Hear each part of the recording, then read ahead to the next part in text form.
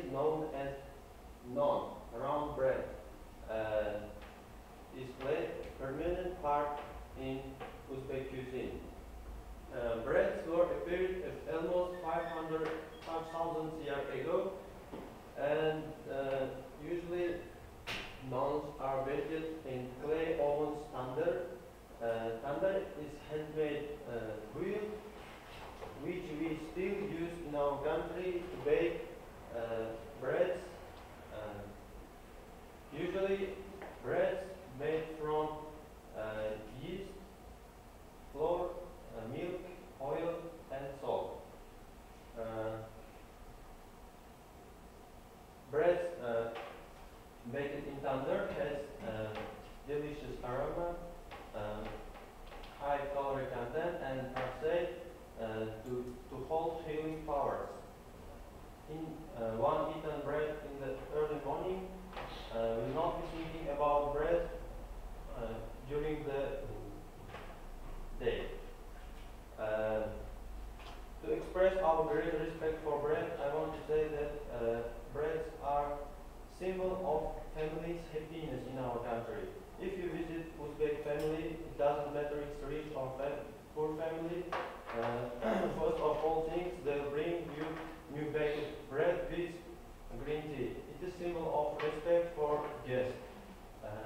That's all I have to say about bread. Now I want to turn to national foods of my country. Uzbek foods include more than thousands dishes. Notable national foods include shurpa, soup made from meat and large piece of vegetables. Next one is lagman, Uzbek noodles, and next one is malbar. Also soup made from little piece of fresh vegetables. And next one is mantı, stuffed pockets in dough, usually prepared from meat and onions. Next one is samsa. People usually prefer it prepared from greeneries, especially in spring. And last one is more widespread, famous food of Uzbekistan, kebab. It's also made from large piece of meat and vegetables. Usually people eat this kind of food for lunch and bread, for lunch and dinner, in our country. That's all I have to say about my second point, national foods. Now I want to move on to the most interesting part of my presentation, palav, king food of Uzbek cuisine. Palav is flagship of Uzbek cookery. As you can see, there are so many ways to cook palav, but such as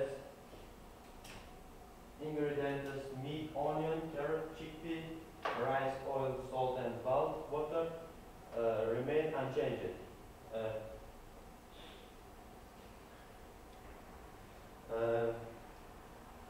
Almost in every part of the world, one can try this kind of food, our palav.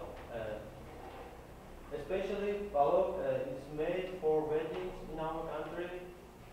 As I told you before, thousands of people gather in one place and eat just one type of food. This is before morning palav. While in the early morning between 6 and 8 o'clock. You can ask why so early and exactly in this time. Because it's our tradition that gathering in one place and eating morning palav before starting another planned works. In addition, I want to say the best palav is made by men. Here I have to say that I usually make happy my friends and my family by cooking palav by myself. So, let me summarize briefly. We have discussed about, firstly, about breads of my country, then